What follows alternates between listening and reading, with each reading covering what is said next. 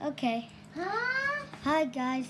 Today I made a battery and copper motor. So this is how you make it. You get copper and then you twist it into a heart shape. And then you make these parallel to each other, and then make sure you don't put it right on the battery, like next to each other. And you also need 3 rare earth magnets.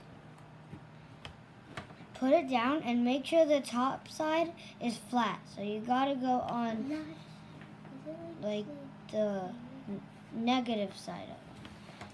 And then you put this on top, the copper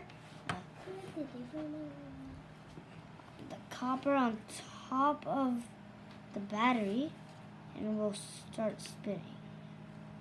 There. Oh, wait.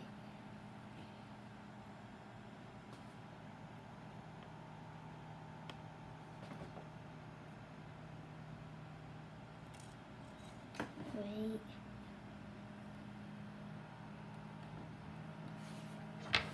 What the?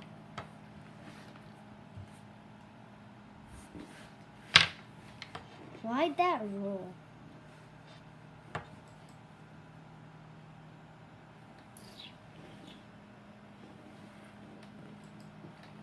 Come on.